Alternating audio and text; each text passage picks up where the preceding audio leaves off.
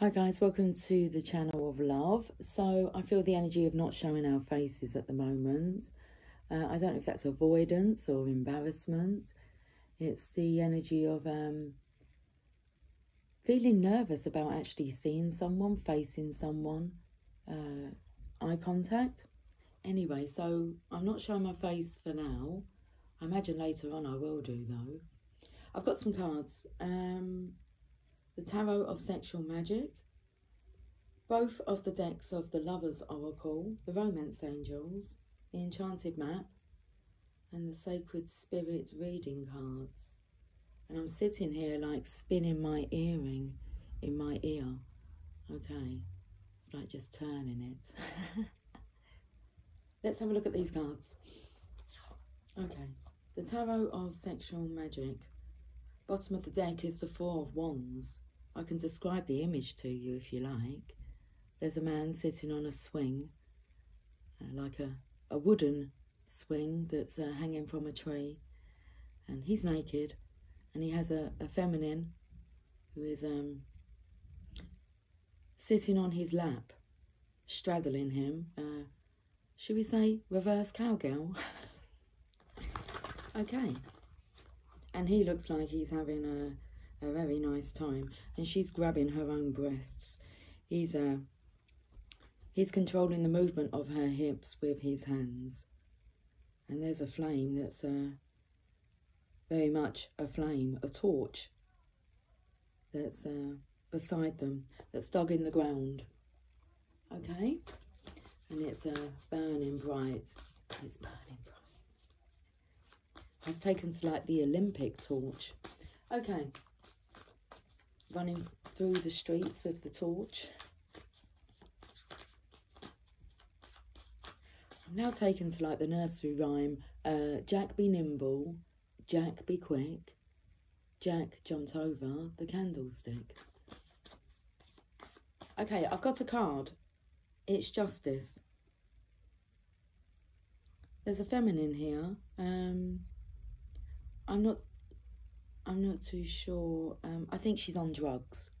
All I keep singing this morning is, I'm a baseline junkie. I'm a baseline junkie. It's like, seriously? I have to keep saying to myself, stop singing that. I'm a baseline junkie. I've just shared the video on the community tab. And it talks about, you know, not needing to be on drugs. And this feminine does look like she is on some kind of trip. Okay, she is holding the sword. You can say it's the Ace of Swords, and there's a snake that's coiling up the blade. In her other hand, she holds some scales, and I think they might, I'm not sure what the scales are. I'm not sure what the scales are. I'm not sure what's in the scales. I was taken to like opium. Okay. This makes this feminine high. She's got like little butterfly, fairy wings, high as a kite. What I'll do, guys, is I'll try and take a screenshot of these cards and put them as the thumbnail, especially the tarot cards. Justice. I'd say that this is a junkie.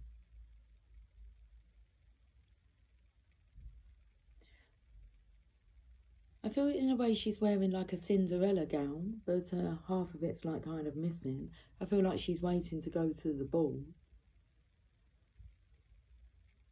It's a bit of a Cinderella energy here.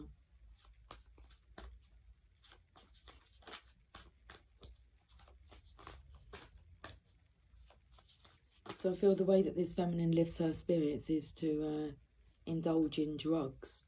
Oh, okay. We've got the Knight of Swords here.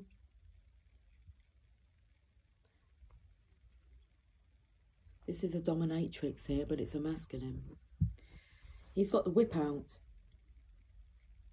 This takes me more to the first energy I spoke about with the Four of Wands being on the swing. Very different contrast in energy here, because this one's all full of passion, fired with natural instinct. I feel this is the divine masculine with the divine feminine here. There's a couple of people in the doorway looking in on them. Okay, I've noticed that the door opens outwards rather than inwards. Very interesting energy. I feel this masculine is so full of passion, and this karmic energy here relies on drugs to keep her satisfied, when there is the energy of the divine masculine here wanting to understand why this feminine's not fulfilled or satisfied when he has a lot to offer. I felt the energy of this feminine, this karmic feminine here, being shocked if she kind of knew this other side of the masculine here. Very domineering energy. I was actually going to just stop pulling there, the cards, or stop pulling the hair. Unless this feminine needs to be under the influence of drugs to be able to be submissive.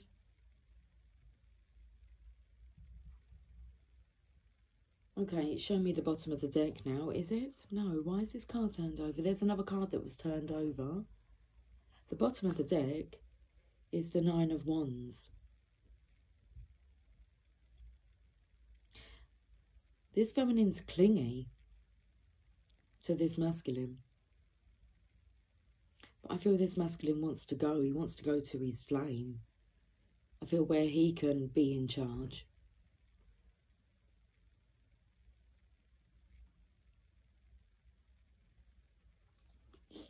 The energy of it can't be pleasant living in an environment where there's this feminine who's so unhappy that she needs to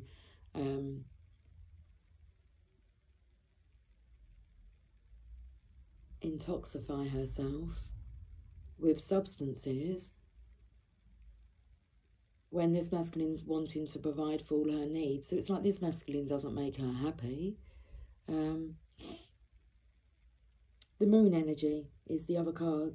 So there's two feminines, two masculines. I felt this was a contrast here. Secrets.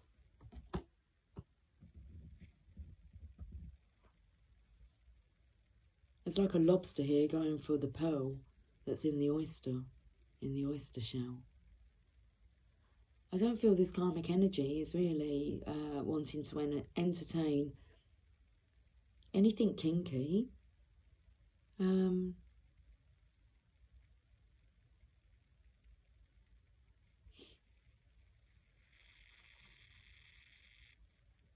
She'd rather have some other substance in her. Oh dear. Okay. Well, let me see if I can make some more sense of these cards here. So we have the Justice card here. Let me just have a little rerun. We're going to have a rerun. I've got the Justice card. There's a feminine here. I feel that she is she's either drunk or on drugs. It could be both. Even drugs like antidepressants. Something that she needs to get her through the day. And I feel there's this masculine here, and he's can't quite comprehend why she's not happy and satisfied, why he cannot make her happy, like why she's so depressed. He does his best. But they like different things. He likes to be domineering and role-playing. And I feel that if she does do this, it's when she's under the influence. But he wants something that's natural, not someone who's high as a kite. I feel the masculine wants to speak to this feminine about this, but she's ever so clingy.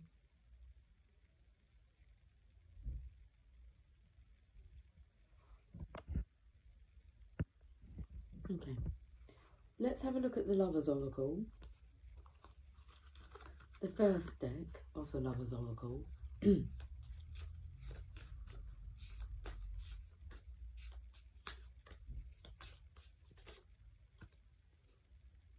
Love is an angel disguised as lust.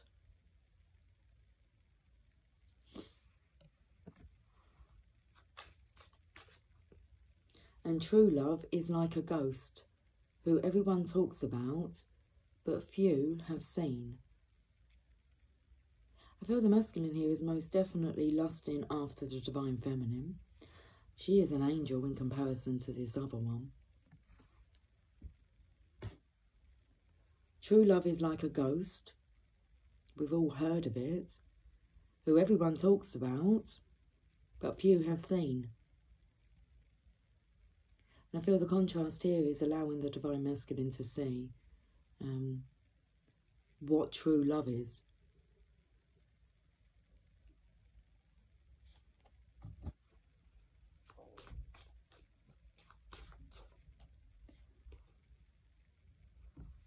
In true love, you want what is best for the other person.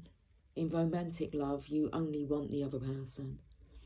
So true love, wanting what's best for the other person, I feel that this couple here need to set each other free.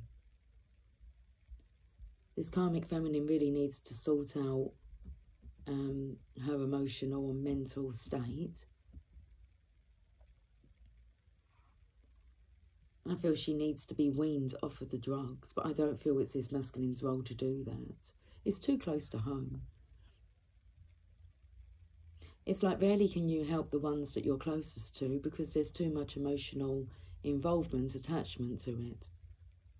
So this feminine needs a third party to step in. That could be in the form of actually another person, another man. And she's put herself into a third party situation. So in true love, you want what is best for the other person. In romantic love, you only want the other person. And I feel this feminine maybe gets a bit romantic, like I said, when she's under the influence. Okay, let's have a look at the enchanted map.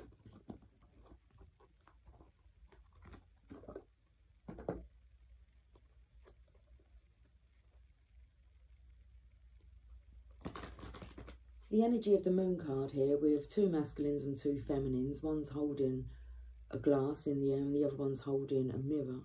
And I feel this karmic energy here, she will attract, like attracts like. Because the divine masculine, he is feeling more attracted towards his divine true love connection. His mirror.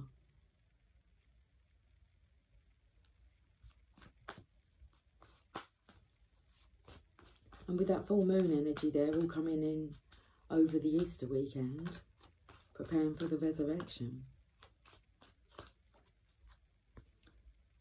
Sad Embrace in reverse, card number 45.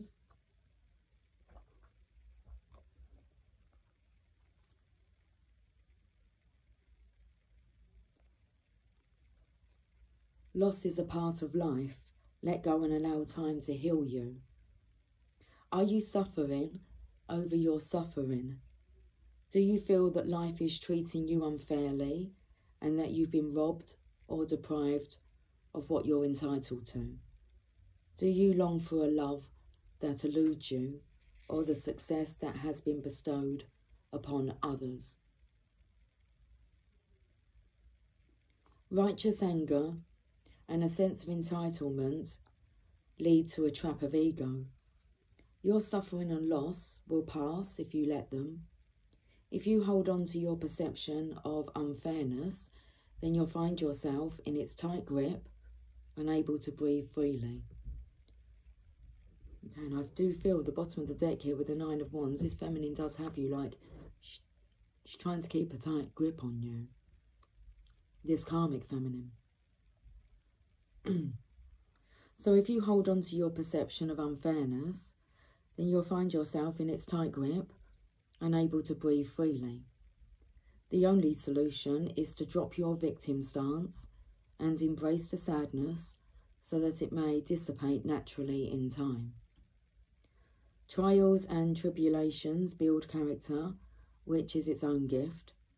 Find something to be grateful for and take responsibility for your part in all matters. However painful it may be to sit with your sadness, remember that you are loved and will not be left adrift forever. Have faith, for this too shall pass. You are not a victim, only a traveller on a hero's journey. It's okay to be disappointed for now, but know that someday you'll look back and see great value in this experience.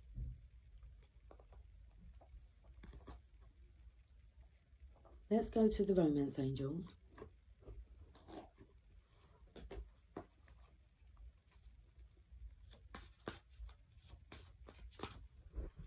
Just have a little refreshment first.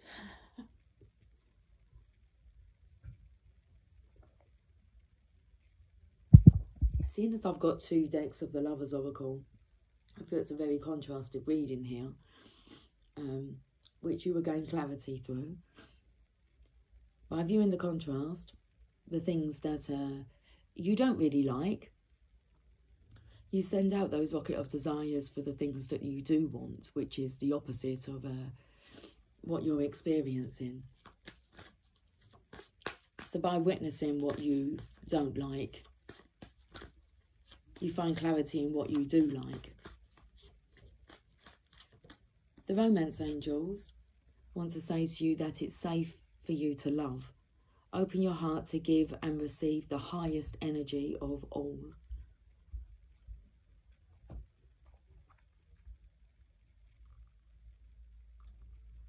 This card indicates that you're protecting your heart from hurt because of painful relationship experiences. However, the angels can only bring as much romance as you'll allow inside. If you have a shield around your heart, how is love to get in? A closed heart repels the sensitive partner you're trying to attract. Following your inner guidance will protect you and simultaneously allow you to feel loved and loving. Trust your intuition. Okay, it says trust your intuitive senses with respect to other people's trustworthiness, and open your heart to those who are kind and gentle. Ask the angels to bring caring individuals, including a romantic partner, into your life, and they'll do so, provided that you listen to and follow their guidance. Well, let me pull another card then.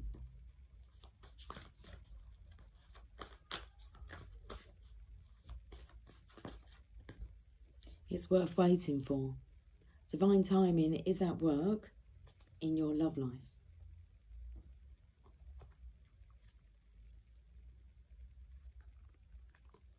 Your soulmate relationship requires patience, as there are many factors involved.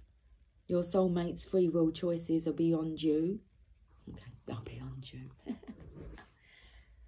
Your soulmate relationship requires patience, as there are many factors involved. Your soulmate's free will choices are beyond your or the angel's control, as is the readiness of both of you for true love. This card comes to you as a reminder that this relationship is worth waiting for. Divine timing is a universal law that is always in operation. It is the flow of everything. If we try to impose our human will and force things to happen, we become out of sync with nature and experience blockages. Similarly, if we fret, when will I meet my soulmate, we put worry energy out into the universe. The romance angels have heard and answered your prayers for a soulmate, and they are working behind the scenes to bring this to you. Your role is to listen to and follow your intuition, even if it seems unrelated to your desire. Your intuition is like a guide dog, leading you along the path of answered prayers. Follow your intuition and trust in the timing of the relationship. Well, let's go to the Lover's Oracle now. The other deck of the Lover's Oracle. I feel in this reading, this karmic energy and the Divine Masculine are both really desiring and looking for true love. It's just not with each other. I believe the Divine Masculine has met his true love. And this is what he is, he's believing now.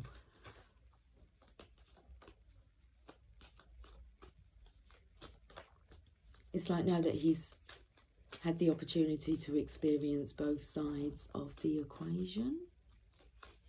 Okay, let's have a look at these cards. There's a new beginning. A new adventure awaits. Embrace it and live your dreams passionately. A new beginning. One more card. Reflection. Give each other some space at the moment. Trust and have faith that all will work out for the best. One more card, please. We've got two. Transformation. Your relationship with one another is about to deepen. Love conquers and transforms all things. Look deep within your heart and you will feel my love. My love for you is as deep as the ocean. And the bottom of the deck. Close your eyes and tell yourself that you deserve to feel joyful. You can allow joy into your life regardless of the circumstances you currently find yourself in. So close your eyes and tell yourself that you deserve to feel joyful. You can allow joy into your life regardless of the circumstances you currently find yourself in. We should finish with a sacred spirit reading card for this reading.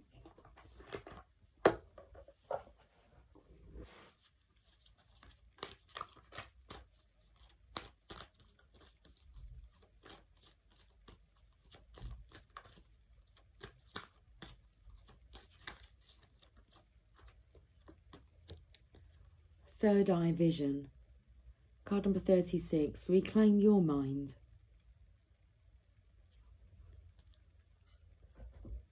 I felt like the energy from yesterday, well, it was leap time yesterday, Divine Masculine, and I feel that you kind of bottled it and didn't take that leap of faith. Well, divine timing is at work here. So it's like every day you just become more and more enlightened regarding this situation. Your third eye is opening up more and more so that you can clearly see the truth. Card number 36.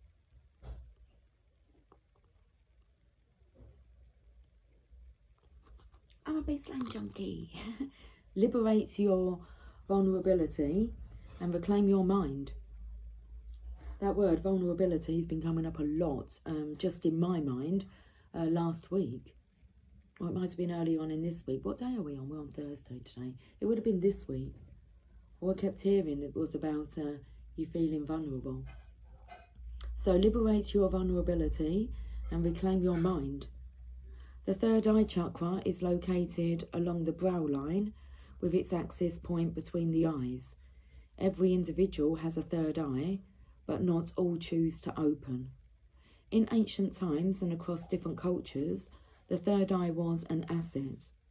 The ancient Egyptians, Greeks and Hindus all viewed the third eye and how do I pronounce this word? Pineal gland as a gateway to the heavens, expanding consciousness and higher wisdom. Known in Sanskrit as ajna, its meaning is command and perceiving. This multi-dimensional door allows individuals glimpses into different realms. And I said about you experiencing or seeing both sides of the equation. So this multi-dimensional door allows individuals glimpses into different realms, as well as remote viewing, distant healing, visionary experiences, and energetic practices. Using third eye vision requires careful practice. Psychic debris, energetic distortions, and imbalanced frequencies can stick to the third eye chakra and to an individual's aura and energy bodies. This can leave you with emotional disturbance, insomnia or nightmares, a negative outlook on life, or mysterious physical aches, pains, or illness. Currently, you may be feeling forgetful, moody, and extremely sensitive to smells, lights, and taste. Visual stimulation is overpowering. That could be why we are hiding. That's what I felt, the energy of why are we hiding our faces? So visual stimulation is overpowering. Now is the time to reclaim your mind. Satisfy your needs first instead of people-pleasing. Right now, feelings of vulnerability will rise to the surface. Fear of self-exposure and judgment will influence your current relationships. Try to avoid crowds and busy places, as collective mental energy will influence your state of mind. Continually trying to protect yourself from harsh criticism and personal judgments will keep you in a defensive mindset and influence your decision-making. Intuitively, don't rush into a third eye experience. Okay, intuitively, don't rush into a third eye experience. Take it slow and seek a suitable teacher to avoid spiritual risks. If you wish to intensify or gain third eye visions more regularly, activate and decalcify your pineal gland.